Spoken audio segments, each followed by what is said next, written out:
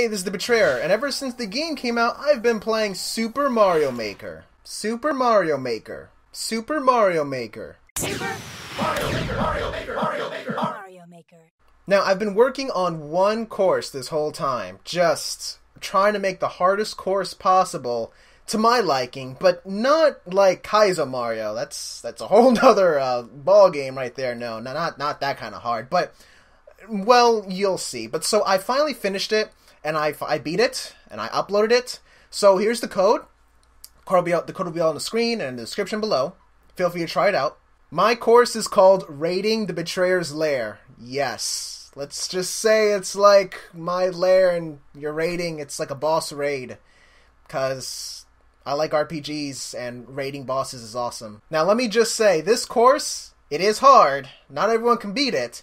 But what I aimed at this course, since it's going to be my hardest course, my goal, I wanted to stretch the level as far as I can, making it as big as possible, and also have a sub-level or sub-world, both expanded to the max.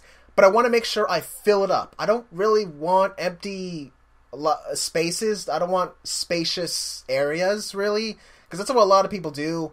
Understandably, can't use the whole space, actually, which comes to my biggest complaint of Super Mario Maker in general. When it comes to making levels, you have a limit to how many enemies you can place in the whole level. Now, not counting the sub-level, that they have different, their own limits, but that is my biggest complaint. I could not, I was only able to just, of all the enemies I placed while I was working on it, I already reached the limit to the enemies when I wasn't even halfway done of the first level. I was just blown away by how, the limit, it's so low. Man, I'm sorry, I wanted to make so much in my level. I really hate it. And other games as well would kind of, when you forge your own level, they have limits, restrictions to how many of one thing you can place, and that really bugs me. I don't want to show a playthrough of going through my whole level. I don't want to spoil it, and I don't want to already show, is left the correct way or right the correct way.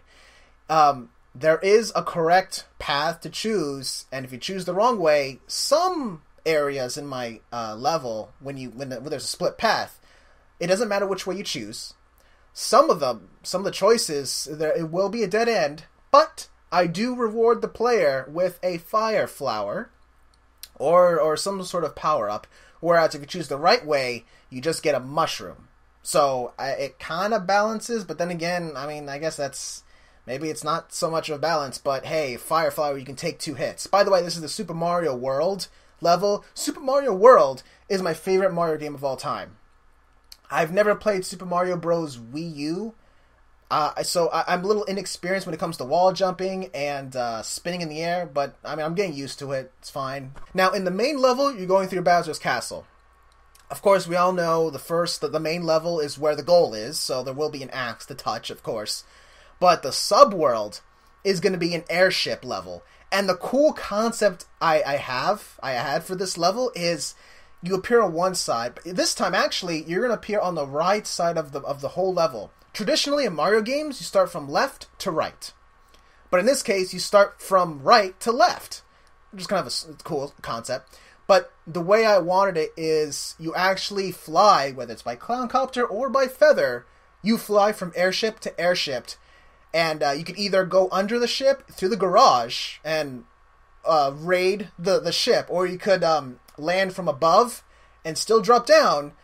It doesn't matter which choice. There is no dead end, but I think that's pretty cool. You're going through the ship, and then you're flying from the front of the ship onto the next ship from the back.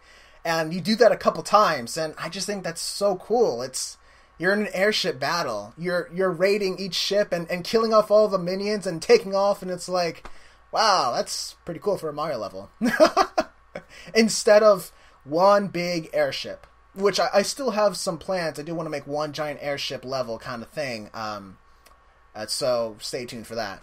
Now, throughout my level, I did place fire flowers in certain areas. So if you manage to get the fire flower, it is rewarding to try not to get hit so you can spit fire.